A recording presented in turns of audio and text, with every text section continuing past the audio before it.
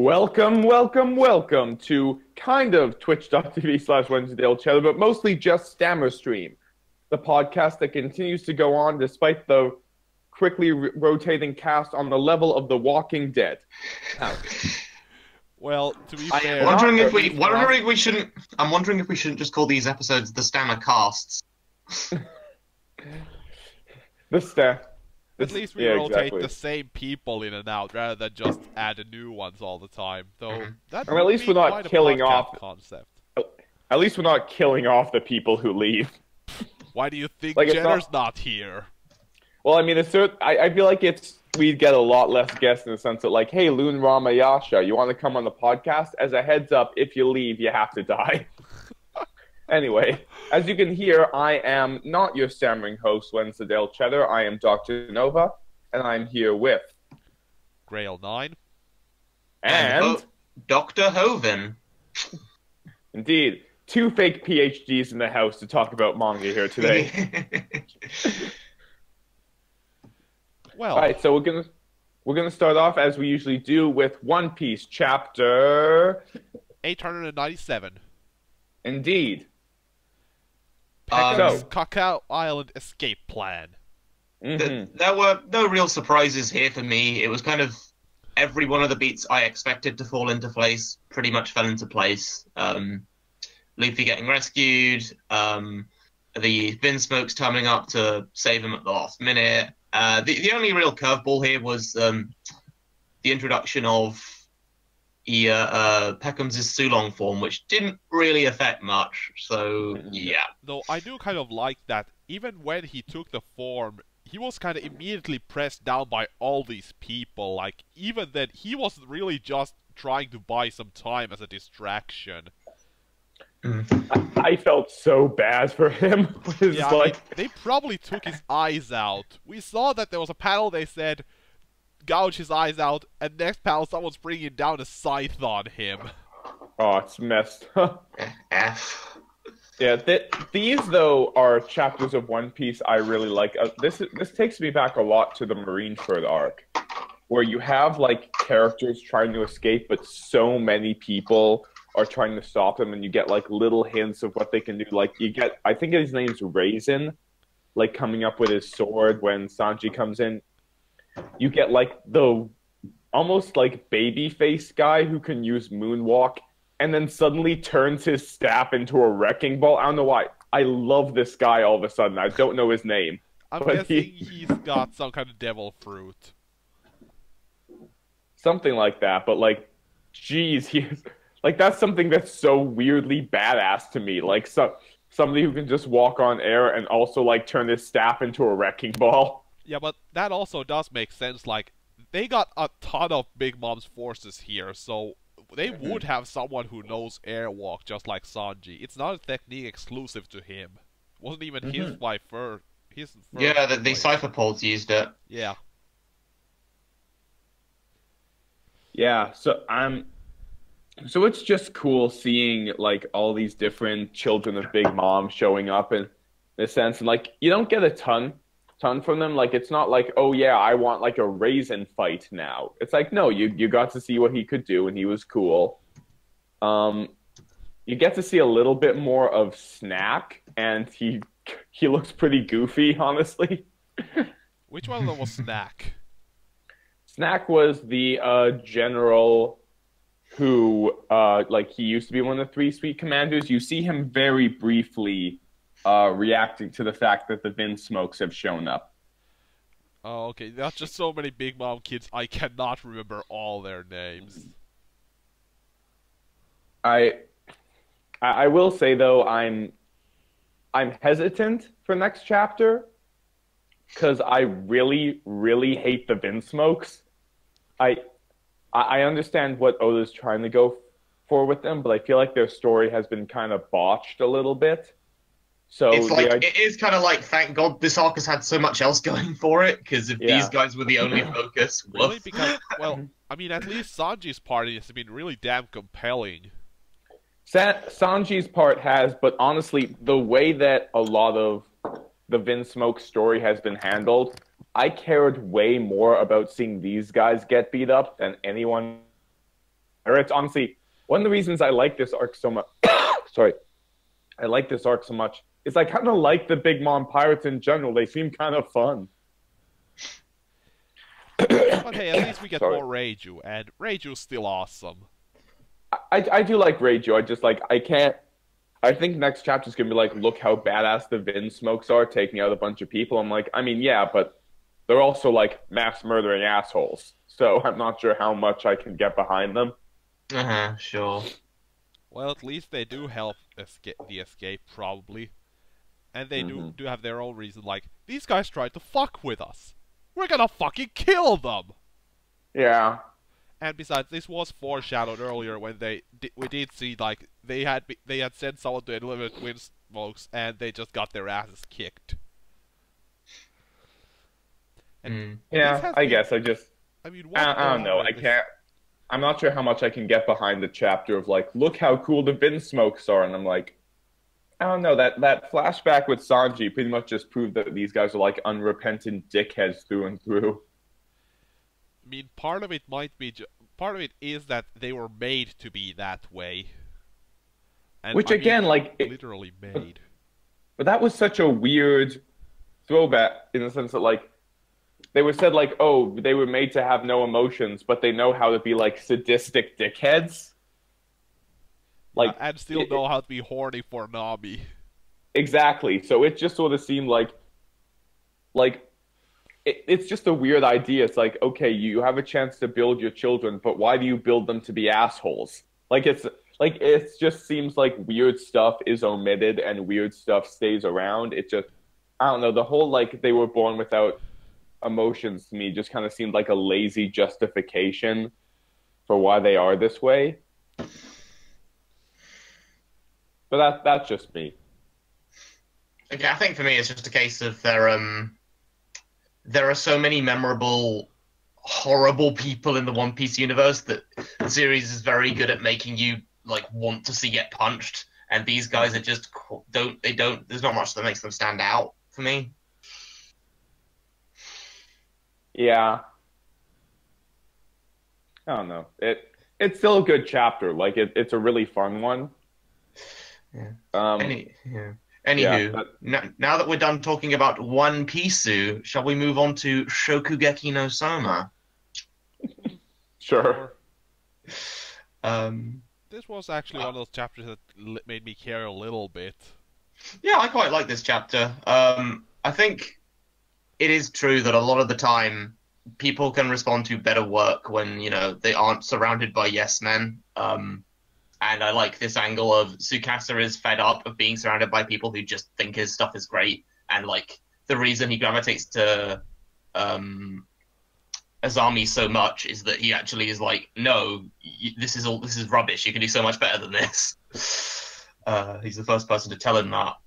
Yeah, but I also see it as kind of partially his own flawed mindset of, like, yeah, these people just don't appreciate enough because they're not culinary experts. Like, bitch, not everyone in the world can be a culinary expert. Should also your masons be like, we're not gonna build house for you anymore because you don't truly appreciate the architecture we put into it. I guess that makes sense as to why he'd be behind Azami's plan of let's just get rid of McDonald's and make everything gourmet. Yeah, like, I understand his mindset. And I do think it's flawed, but I think it's intentionally a flawed mindset. Like the reasoning that if your movement can only be judged by those within it, then it's doomed to fail. Because it works in an echo chamber. Yeah, it's something that comes up in the food world a lot.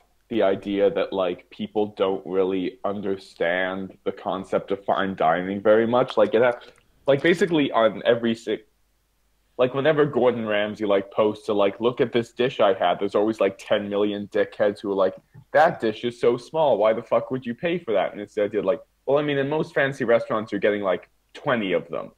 Like, 20 different dishes. So if you had a steak for every single one, you're gonna get bloated. So you can kind of understand Tsukasa's idea of, like, I'm trying so hard, I'm putting so much stuff on the plate, and people just kind of don't get it. So you can see how Azami's mindset of what if we just made this the norm? What if every single restaurant in the world was like this? Then everybody would understand what you're like. It's still a flawed concept because obviously there's the financial issues, there's the creative issues. Yeah, like the finance are the biggest one. Like, okay, yeah, I'm supposed to eat 20 of them, but you're still charging me 40 euros for one. So how the hell am I supposed to afford 20 of them? At the same time, though, last night, me and my girlfriend went to like a sushi house, and we had this like baked sushi with like cheese, onions, and mushroom on it. And I was like, Tommy, I'm with you now. If you're wiping out all of this bullshit, if you're wiping out all this disgusting fusion cuisine crap, I am so on board with you, man. Whereas if he would be going to my favorite pizza place and just saying, okay, this is not my gourmet, tear it down, I would be there with my shotgun to defend it. It's an airsoft shotgun, No, but I'd still be able to hit him with it pretty hard. No, but I hope that's just like a zombie's motivation. He's gone to all this different like shitty fusion restaurant, and he's like, are you... pad thai with mozzarella cheese on top? Not in my perfect world. It is also one note that it's a little nicer to see that the Elite 10 can actually work together rather than, you know, they've kind of been antagonistic against one another usually. Like, everyone shits on Azon, Kino Kuni's kind of the tsundere who doesn't really react that well to anything. And, well... what was it? Yeah, Rindo just dumped all her work for Tsukasa the one time, while he also had to do. What was the Chinese cuisine guy's name? Why the hell can't I remember him? He's one of the resistance. Kuga. The Kuga's and Azon's works on it. Yeah, there's one panel that like makes me laugh to no end, where you see Azami eating, and it's not just that he's eating like evilly. Like, I've never seen someone eat anything with this much like palpable villain energy to it, but just when it's like, there's nothing on that fork. Well, maybe it's coming out of his mouth. But his mouth is open like that, so it just looks like he's about to place it in there. It's like, there's nothing on that fork. You missed. You missed the food. Wow. Yeah, but I didn't even notice that was a zombie because he's so heavily in shadows. Probably just like no one likes him, so they put him in the one corner where the lighting doesn't work. But who else is it gonna be? Like, who else in this possible? Yeah, I like, know that when I look at it that it's a zombie. Just missed it the first time I read, but no, I know. But I also think it's just like, who else could it possibly be? Like, who is it? Oh, it's Hayama. He was there and he really hated. Yeah, food. I just first thought it was just like representation of how he sees them, like them in this darkness. But yeah, it's probably a zombie, and they stuck him in the corner where the lights don't work because he's kind of a dick.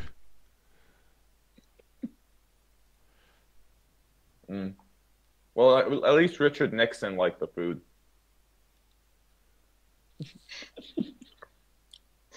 It looks a lot like Richard Nixon.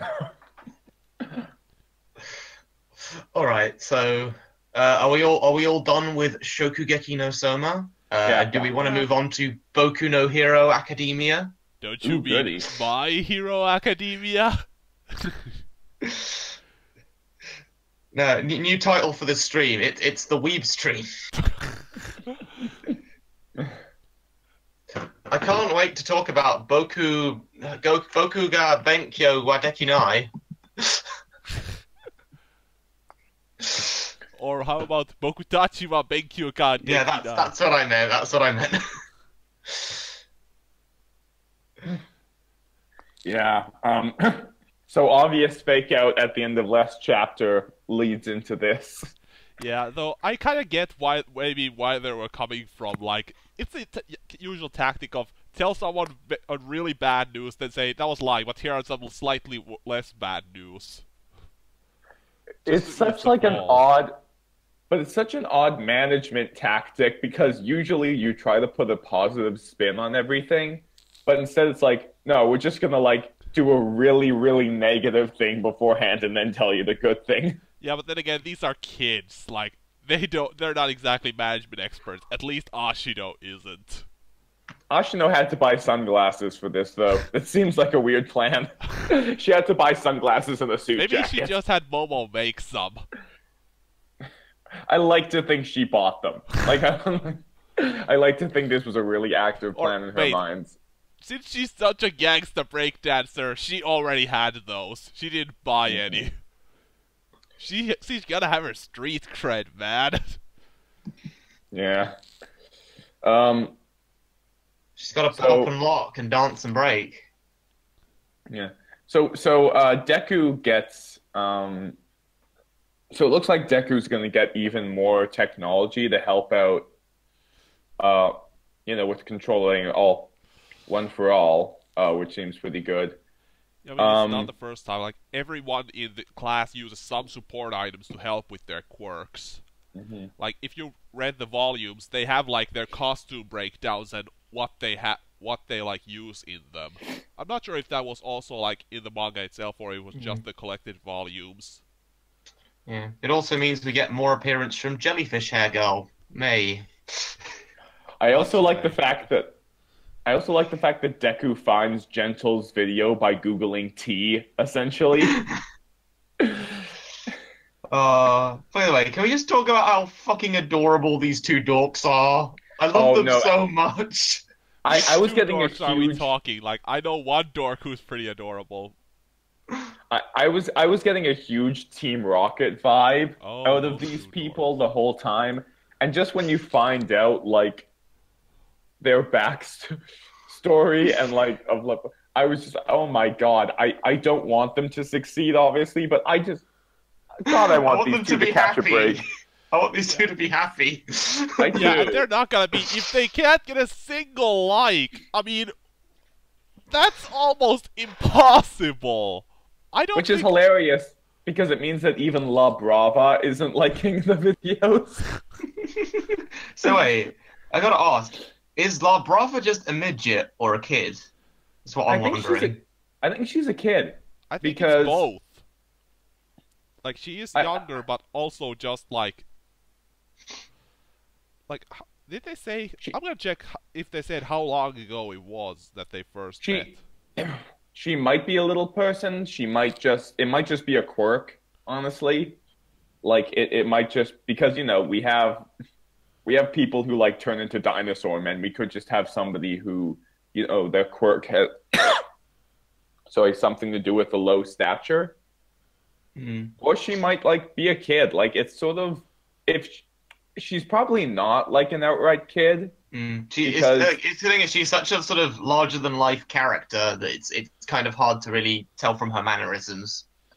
Yeah, but honestly, like, finding out this little revelation about them is very, very nice. It's certainly because I know a lot of people weren't big on Chisaki. I liked him fine, but this is what I'd say. This is something that's really good going into this arc. Is just like, establishing a relationship between them and establishing a lot of character. Yeah, and I would say that Hiroaka's strength has always been in its villains. Be it the Shigaraki and his like growth, stain and his twisted ideal, just the sheer larger-than-life qualities of All for One, and now these two. Like, Chisaki was kind of a weaker one, but I think he was mostly weaker because he was in context to all these great villains. He would have been a fine, serviceable villain in any other series. Also, anyway. I just love how much of a dork Deku is when he's like, "Oh god, I wasn't aware of something about All Might. I'm a failure as a nerd." In any case, so we're done with Boku no Hero Academia. Do you want to move on to Buraku Kuroba? If we must, we must. Do we gotta? So do either of you guys have a big lengthy rant about this chapter or not? What the fuck happened? That's not really a rant, but I kind of concur. Like, it's hard to times tell who's talking and which elf is which because, well, okay, this is gonna sound racist, but they all do kind of look the same. They got the same hair color, all of them.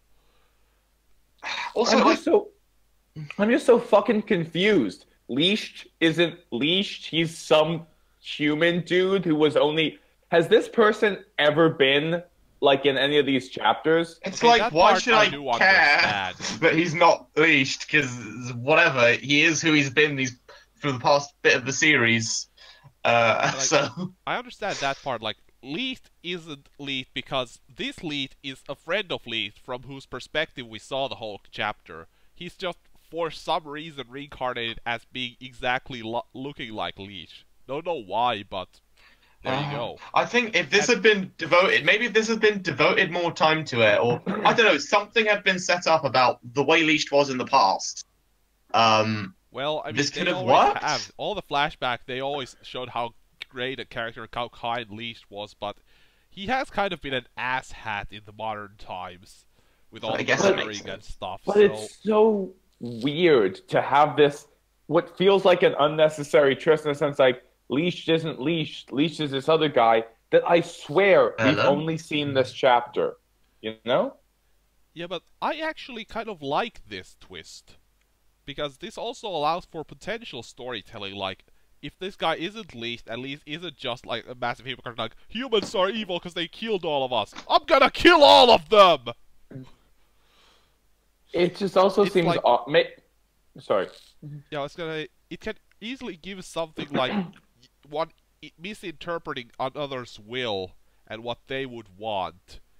So this kid, whose name I haven't remembered because it hasn't come up either at all or that much, is just thinking this is what Licht would want. But since we saw Licht awaken in that chamber earlier, we might also get a different perspective on this. But it's such a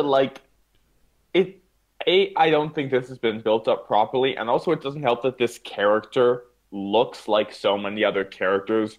Like, he kind of looks like Luck, he kind of looks like Fanzel, he kind of looks like whoever like Finral's younger brother was. Like, and so he's not very distinctive, and just because we've seen so little of this person, and just this one chapter say like, oh, he was just a dude, and like Licht married his sister, and then they all died, and now he's Licht. It's maybe it has been built up, but it feels really old and just with like a twist for the sake of a twist. And don't get me wrong, I actually think this motivation does kind of make sense. I don't think this is a motivation where, you know, you can say like, oh, well, you know, this is just weird. Why does he want to destroy all of humanity? Because that means that nothing's left. Like, no, he wants to resurrect the elves. Because he's like, these people are awesome, and these people were massacred. So what if we just kill everyone else and just have them be around? They'll make... I think that's actually a believable notion, rather than just a generic, I want to kill everyone because... Because I'm so Kind of angry thing. and why everyone must suffer because I suffer and I'm from Final Fantasy. Yeah, but at the same time, you also have to think of like the layers of twistness, and like, okay, so William Vengeance was sharing a body with Licht, but Licht wasn't Licht. It was this other guy who didn't look like Licht, but was reborn as Licht, but he was reborn as Licht within William Vengeance's body. It's just like, this is the most complicated reincarnation I've ever heard of. Yeah, It doesn't really feel like it's in service of much. I admit that this isn't like very easy to understand and took me a few reads to actually get what was happening, but I still do like where this is going because, for one, it's actually doing something interesting rather than doing the most standard vanilla shonen thing. Like, if this arc had just been, they go into Midnight Sun space, they face them off, the end, I would have said, oh good, another arc of this, what a surprise, I'm going to be so invested. Now I actually am a little bit invested. Not a much, but I'm actually want to see where this goes. I am curious to see where it's going, and I think we are building up to like an actual reason why there was no trap set, like when they showed up to, like, because if it's a case of like him just wanting to resurrect the elves, maybe it makes sense why he wouldn't want to protect his subordinates. I guess we'll get to that. But this is something that I feel like could be a lot stronger, but overall I found really, really, really confusing, and maybe it's just a personal thing. No, I agree. Well, yes, we could just look at something more sensible. The Promised Neverland, Chapter 78. You mean Yakusoku no Neverland? I don't know the names. I don't know the Japanese names of this.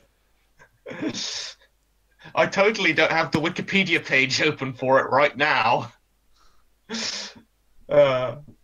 Anyway, this chapter was basically...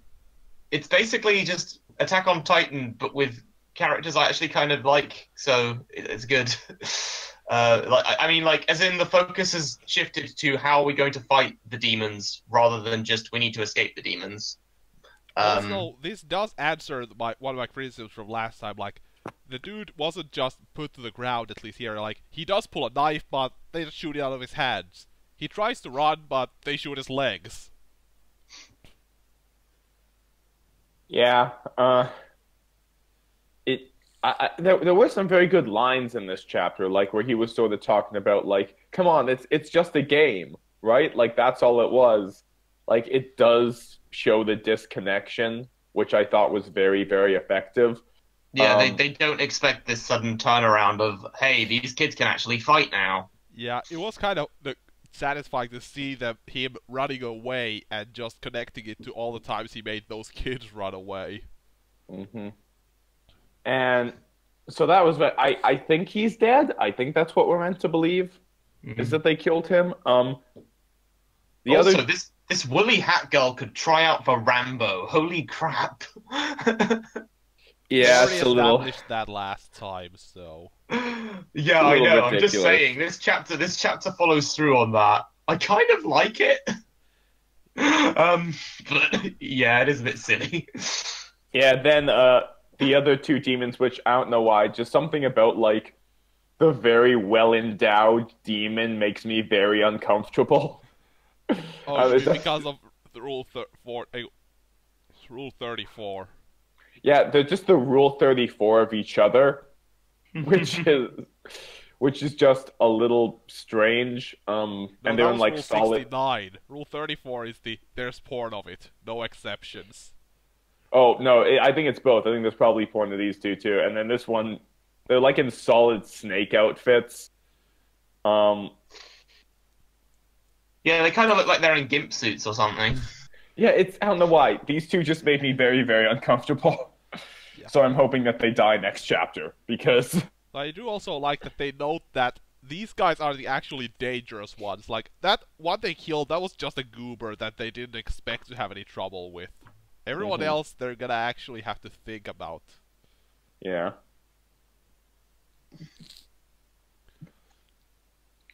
I also like the idea that they're sort of like reverse engineering the technology so that they can break through the masks. I think that's pretty cool. Yeah, and the they idea still that don't make it like we now have a super weapon that hurts them. They point out like we got 5 such and 5 shots total, and we gotta kill 4 people with them. Yeah, so that much is interesting, and it's certainly making this thing seem more difficult. Chapter's fine. Yeah, hopefully it will show that they have to get them inside the trap to ensure that they hit, because they cannot afford to miss more than once. And I'd say that the first time they shoot one, the demons will realize, oh shit, they can actually hurt us. We better just be more careful and make them waste those shots. Yeah. Though one small problem is that we really don't know these characters. Yeah, that's definitely my big thing, in the sense that, like, I feel like this would be more exciting if I could, like, I know they're saying their names in the chapter, but I wouldn't exactly, you know, this definitely isn't a case where I'd be like, oh yeah, pigtails glasses girl, they're my favorite. It's like I have no idea who these people are. Yeah, if they just like, what if one of them dies? I'll be like, oh no, you existed, no. Like, but if it was like Ray and Billy Bob running around, then I'd already care a lot more. Mm-mm. Yeah. Most I know about the the wool cap girl is that she seems a bit more psychotic than the others and more sadistic. Like she wants to hurt them back. Mm-hmm.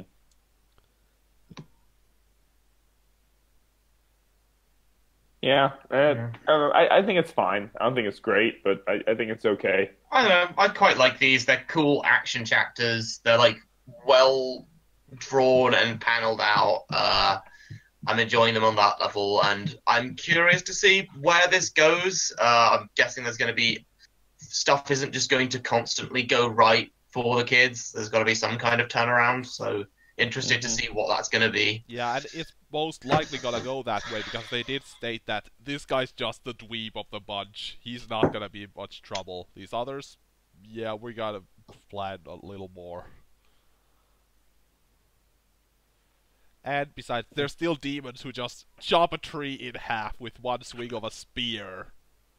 I'm not sure how that spear's even intact still, like, using that much force, but that is kinda terrifying.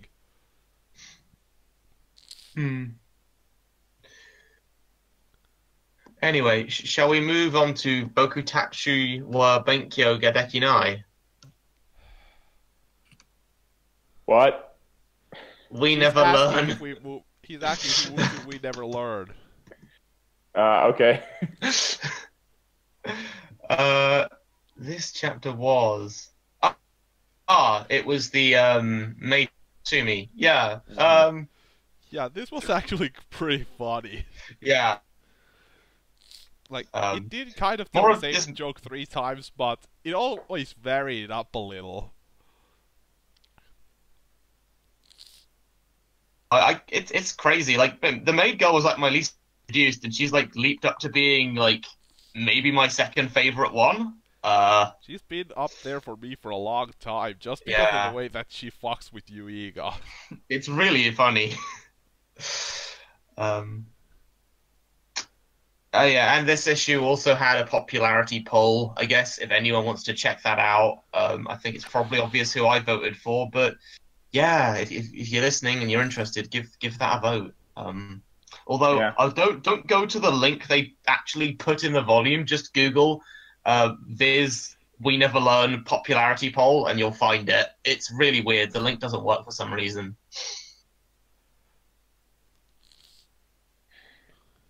I voted for the pizza bet, so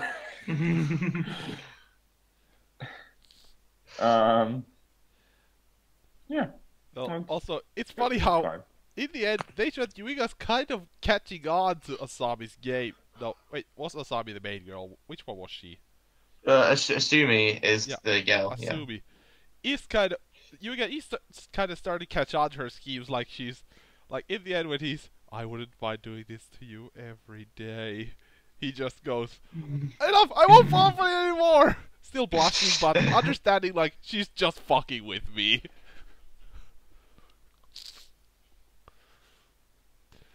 And I'd say my favorite panel is the one where Kirisu is trying to hold the door in while Asumi's trying to get in. It's on, what page? Let me look it up. Anyway, just before she notices Yuiga's there and grabs him, just, let me in, leave. Like, the two are death staring each other while trying to get the door to come their way.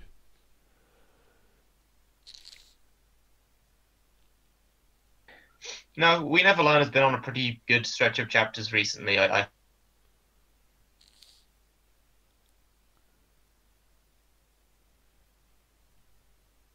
Guys, you hear? I'm having some trouble with my Discord. So is that everything? And can we move on? Yeah. There's no weeb title. Okay, sorry guys. I'm having some trouble with my Discord. I'm gonna relog and log back in.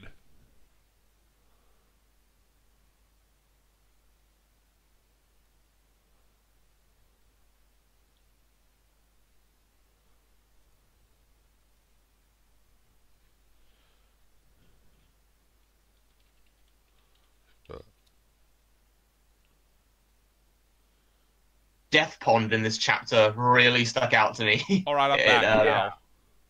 Okay. Yeah, sorry, I had to log out for a second, so none of that was caught up for the last around half a minute. So, did we still have anything on we never learned? No, really. we've moved on. All right, so we're moving on to Dexter. Yes, we have. I do have to wonder what Senku's new invention is going to be. Smartphones! Smartphones. We created Facebook. Yeah. It's a fine enough chapter. I think I do think maybe it's a little jam-packed, I guess. But I do like the utilization of the death pond in this case with the wind. Yeah. I think. Yeah, and best girl Suika saves the day again. Rolling. Yeah. I really love Senku's line about the fact like nature's not an enemy nor an ally. It's totally impartial. It's just. And right after when he's done, so like, I didn't think about them thinking I made this, but yeah, totally did. All right. You know. We do see that the. Why the hell can I not remember the spear guy's name all of a sudden? I'm supposed to be. Kinro? No, Hyoga. the long spear, the enemy. Hyoga. Hyoga is kind of a psychopath. He just casually kills 4 guys. Just to see if it'll work, yeah. The visual of the poison wind going past them is kind of metal. Oh, it's freaking awesome, man. This is great. It's like, yeah. Attack on Titan, eat your heart out. Yeah. Despite his tendency to go towards cheesecake at times, Boichi is a fantastic artist. Yeah. Yeah. I mean, the final line, "Get excited," is definitely accurate. I'm excited for this. I'm hoping we'll get to see some of Tsukasa's kingdom just to kind of see what they're going up against, because it's been a lot of like. It's been a little vague as to what the actual threat is. It's just kind of been like henchmen pop up, and like it is always good to see like the bad guys assemble at their lair, or you know their base, before a thing. That's kind of one of the problems I had with the current arc in Black Clover, just that we didn't ever get to see all of them like assembled in one place, getting ready for the fight. So there wasn't really much of a sense of them as a unit. Yeah, also yeah, so I'm hoping we get some of that. Yeah, it would also be nice to kind of reaffirm Tsukasa's like morality on this issue. Like, so far it seems like they just become the generic antagonistic, we want to kill all of these people here faction. Whereas Tsukasa on his first introduction kind of had depth to him, and you saw that he was in the wrong, but there was an internal logic to his morality.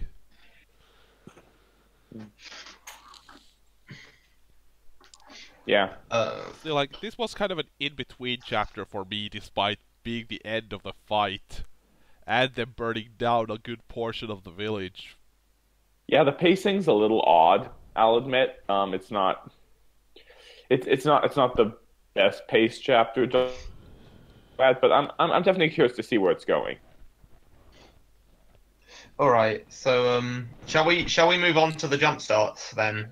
Oh yes, please. Yeah, sure. I never got my thought. Yeah, I never really got my thoughts in on Jujutsu Kaisen, but my feelings haven't really changed since last week, which is basically anything for me. Yeah. It's like nothing ever has any impact to how it's drawn. Like him transforming into the demon form just kind of happens over a page, and there's not much fanfare to it. Like last chapter, literally, like his grandfather or father like died. It's not great. It's not great. That's all I can say about it. Maybe it appeals to some people. It just doesn't appeal to me very much. I don't know, I'm kind of sick of Exorcist series.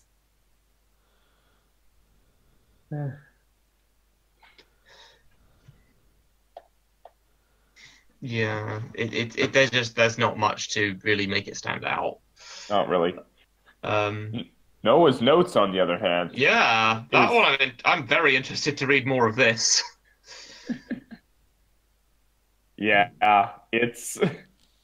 this is really, really weird to read for me because we made the joke when like this image first came out. There was essentially two characters I created on the forum, just slightly changed. Like essentially just Rin and Gulch, and the female character is nothing like Rin. Like they're essentially like very, very different. She's short, and that's pretty much it. That's the only thing they have in common. So Rin is then shorter I can than drop this. this lawsuit for plagiarism. Well, no, because here's the thing. Then I was reading through it and I was like, okay. It was almost like the Yu-Gi-Oh! Bridge joke. This guy, okay, this guy has silver hair and wears a long coat, just like Gulch. And he loves archaeology, just like Gulch. And he's an asshole, just... And it just kind of goes like, holy shit, they're really, really similar. Just, like, right down to the fact that we find out they're both archaeologists. I was like, this is a fucking awesome coincidence. Yeah, and it's an entertaining chapter. I will say that I do find the female character slightly grating. Yeah, especially early on in the chapter where she's just making loads of cat puns, and it's like, why? Is this a part of your character? Mine's What's going on with bad cat puns? It's more just two major issues to me. One is the fact that like it's outright stated that like her motivation in life is like, fuck it, I'll just like I don't need to study in school. I'll just have a family. Like, I'll just get married. It's like, Jesus. But also just the way that she's drawn is, like, really distractingly exploitative. I mean, they're doing, like, the typical Gyaru thing with her, with the whole, like, brightly colored hair, kind of... She likes karaoke. She wears her uniform in a pretty revealing way. I think I'm quite used to having seen that in other series, though, and like aside from being a little trigger happy on like the arse shots, like kind of the upskirt stuff, like this isn't especially bad about it. No, to me it does get a little over the top because it's not just the like really unfortunate like fan service thoughts. It's just like every way she's drawn. Like when she falls down the hole, she falls boobs first. Like it's just like I think I know what it is. I've had my standards for this lowered so far by the series Hajimete no Gal, which is just the trashiest harem show about Gyarus like ever. I saw like 3 episodes of it and it was just awful. So everything else with these kinds of characters, just like, whatever. It's pretty tame by comparison. That's fair. And for the most part, the chapter is very good. There are little things that like I'm trying to move past, like the fact that she just walks onto an excavation site that apparently has no security and no like fences. It's a bit like it's a bit like the Super Mario Bros. Movie. It is a little bit like that, with it just like here's just like an empty construction site with like incredibly valuable things that leads to another world. Yeah. I'm sure the creators of the Super Mario Brothers movie aren't gonna sue because I don't think they want to remind people that was a thing. But you know. If the Super Mario Brothers have a case and I don't, I'm gonna be so pissed. But the actual like big twist of this chapter, it does feel. I mean, in general, I'm gonna say I do think this series feels like Dr. Stone. Yeah, it's very much aping that kind of thing, but for history rather than science. And the concept is different enough that it's fine, but there is definitely that idea of main character is super enthusiastic about subject. Everything is time displaced, and we need to figure out how. But also the concept of saving the world. I can see what you mean. Because this series introduces. It's funny. Oh, sorry. You guys. No, go ahead. You can go ahead. It's all good. Sorry, it's just like you guys are cutting out for me, so it's sometimes I can't tell if you're talking or not. Okay. Yeah, no, it is funny seeing already sort of people riding the Dr. Stone wave of imitators already, when like we still have stuff that's kind of aping Naruto a bit with Hero Aka and Black Clover so far after Naruto started, and in the case of Black Clover ended, like. So it is funny to see that cycle just a lot quicker here.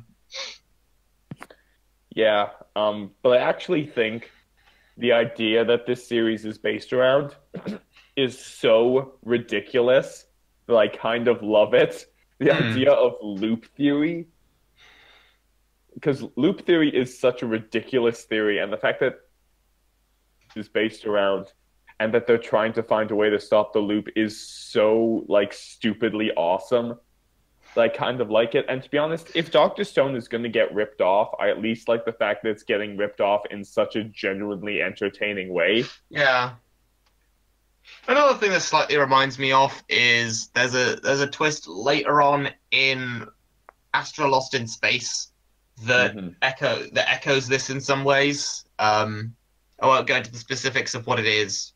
But that applies it to more of a sci-fi setting though, whereas this is the interesting thing about this is that this is just seems like modern day Earth. So how is it going to play in here?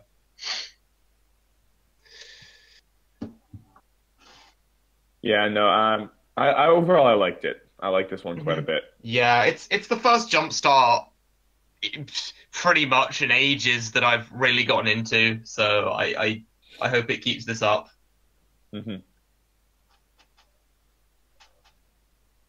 Yeah, that's about it. I guess I could briefly say that like Hunter x Hunter's A plot has kind of been losing me for ages, but it's introduced a B plot that I'm suddenly way more invested in than the actual like main thrust of the arc. So yeah, that's a thing. All right, fair. Look. All right, so shall we round things off? You're done with those two manga? Okay. Yeah. Yeah, just I can't really discuss since I can't read them. Anyway, so it's weird. Like you were introducing us, but like I've kind of been doing the transition. So who wants to do the round off? I guess. I guess I'll do it then because I haven't done any of those. Yeah. So this has been Stammer Stream here with Grail 9, Dr. Hovin, and Dr. Nova, though neither one is an actual doctor, as they just said at the beginning of the podcast. Or are you actually? My flatmate's a doctorate student, so close enough. Yeah, exactly. Proxy. So, no. Well, you can follow me on Twitter at NuclearAndroid. You can follow Nova at Dr. Nova, and you can follow Dr. Hovin at HovinwithanH. You got anything else you want to plug here? Actually, I think Nova's is at Jonah Lev Snow, isn't it? Or was it? Yeah, probably. I don't know. Depending on where we're going. Yeah. Well, if he doesn't know, then I'm not going to take any shame for not knowing. I've got an episode of the Drunk Cast series that I need to upload. I've just been sitting on it like a lazy ass for months. But I will get around to that. There's not much that needs to be done. Just when I have a free afternoon, I'll try and get around to it. Yeah, that's everything really.